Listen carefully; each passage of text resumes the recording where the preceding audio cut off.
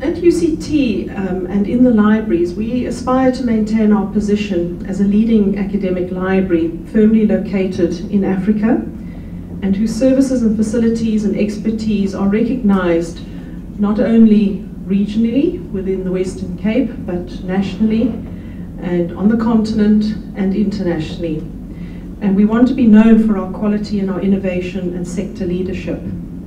And today's launch is about celebrating a milestone in that innovation and sector leadership, that of the institutional data repository.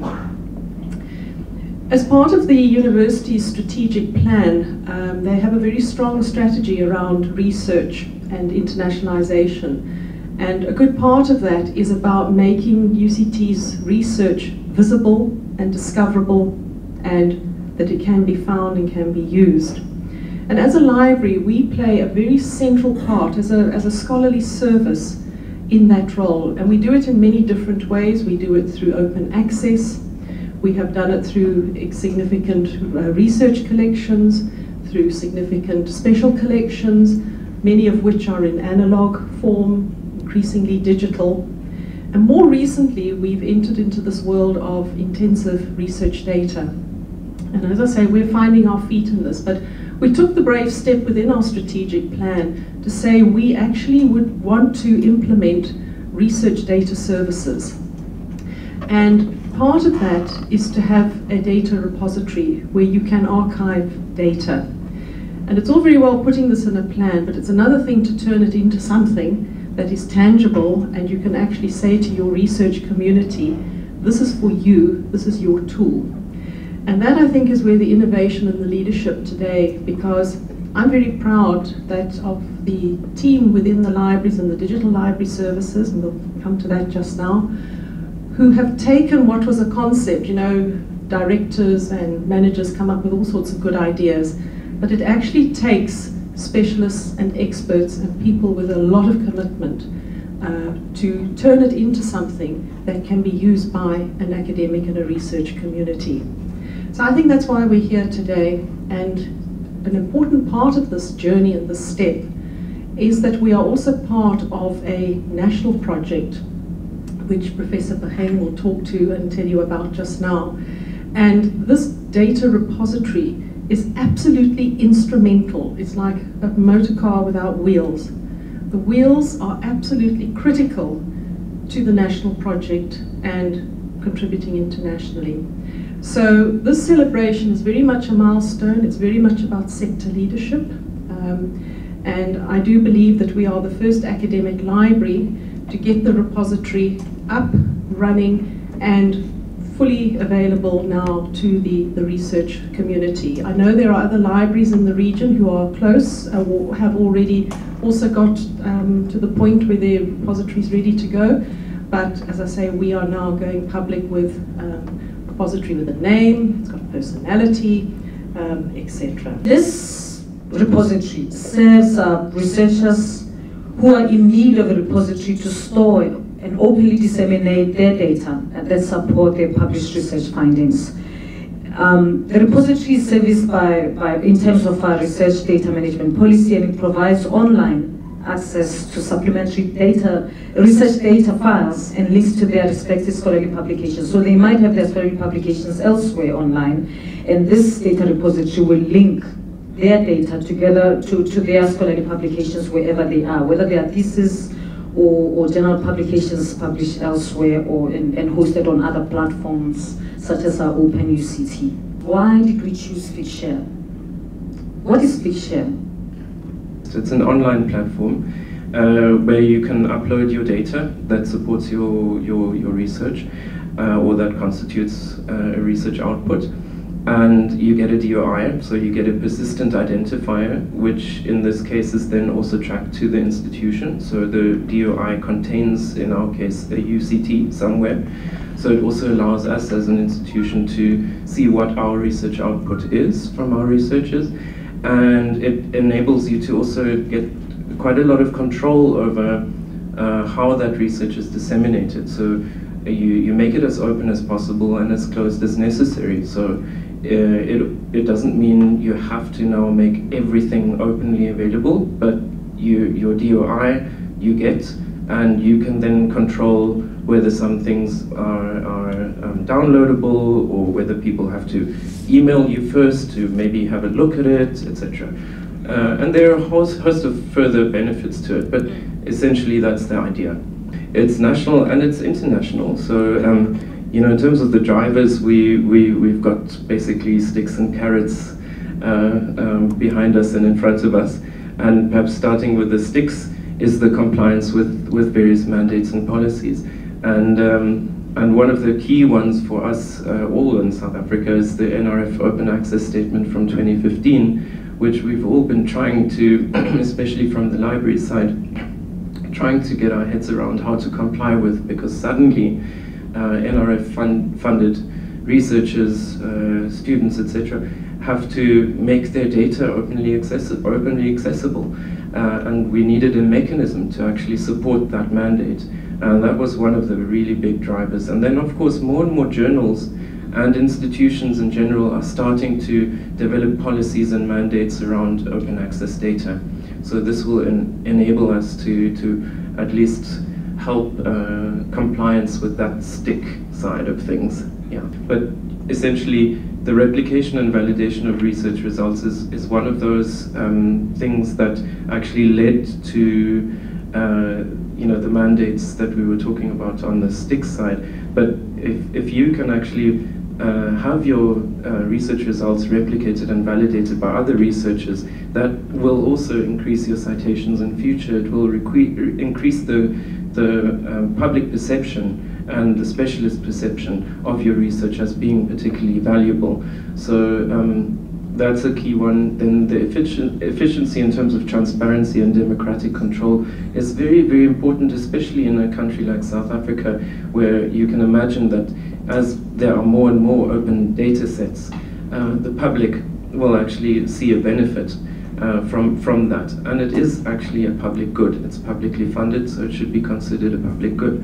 The same goes for the next points around public disclosure and engagement, as well as economic benefits, and then back to the global benefits when we start to see data sets across the world on platforms like these starting to actually interact with one another as data, and as the data is being used, reused, shared in different ways and connected with one another through further research outputs. And of course, this is about data that's used in the publications, in the papers that are published. But an open access institutional data repository enables researchers and institutions to make research data discoverable, accessible, intelligible, accessible, interoperable, citable, shareable, reusable. In short, makes it fair. And that's why we are delighted to be the first ones to use this. But Figshare for institutions. Why didn't we go for the free option? I mean, we are in austerity, we had voluntary surveillance packages last year. Why spend money? Why can't we just go free? It's actually a really good question. This is not at all pre-arranged, this little tete-a-tete. But yeah, there is of course figshare.com and many... I have to say, I have to ask that question because I just got here, right? So I just, when I came here, they'd already decided Figshare. So it's a real question. Yeah. I mean, we don't have money. Why can't we just? No, it's an absolutely valuable question, and we had to ask ourselves that too over the last year and a half that we've been investigating all of this. And you know, it's quite complex, and everything is a mouthful. You know, open access, institutional data repository, and research data management, and all these things that are sort of not very approachable in terms of all this terminology. But it's actually quite simple. Figshare.com, everyone in the world can use, sign up to create a profile. There are a few drawbacks though. You have only a limited amount of space and you cannot increase that space. You can't go afterwards and say, I'm happy to pay a bit more and won't you give me another few gigabytes of space. It just doesn't work that way. It's the same also with regard to the DOI that you get. You can't retrospectively get a DOI from the free service that links you to your institution. So that won't work in terms of fulfilling some of the requirements. So those two are real knockout arguments already. But then further from that, through using Figshare for institutions, rather than allowing or encouraging people to sign up to the free figshare.com, we actually get also curation. So we can actually assign curators to help with uploading the data sets, excuse me, and ensure that sensitive data isn't accidentally published, or providing some sort of review function to ensure that the metadata is thorough, and additional optional research data management support. Also, we are able to then customize the interface, so showcase department data with group-specific branding. We can also impersonate those researchers who are perhaps too busy in their day, and there are those.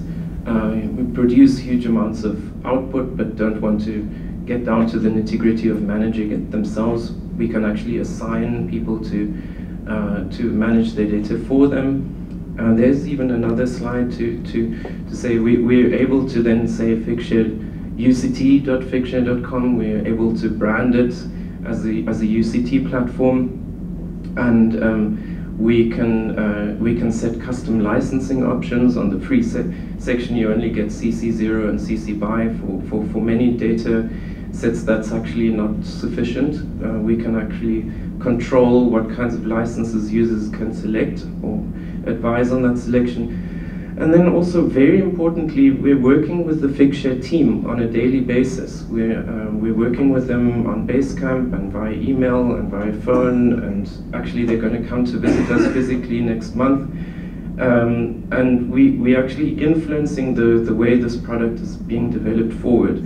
And as a library, that's a huge privilege, and we're already actually seeing the benefits of that. They take our feedback very seriously, and they're a team of 30 or 40 highly sought after developers, something which we as an individual institution, or any South African individual institution, we wouldn't be able to put that much human resources and finances into developing a product further. So yeah, there's some answers about why not to go with the free version. Yeah. We held this competition to name our institutional data repository, and we published the call on social media and elsewhere on UCT platforms, and we had many submissions, over 45 submissions, very creative, fun, and really interesting submissions from students and all sorts of people from the UCT community.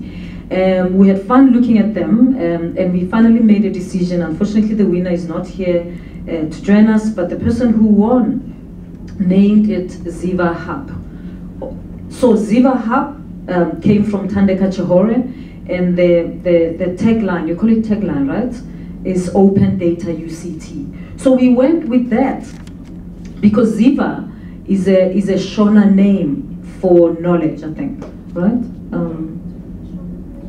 To know, yes, to know, but it's Shona. And one can ask, why did we go for a Shona name? I mean, we are not just a South African institution, we are an African institution, and we wanted to foreground our African identity. But besides that, we wanted a catchy, short name that everyone can remember, that's vibey and to the point, and also indicates what the platform is about.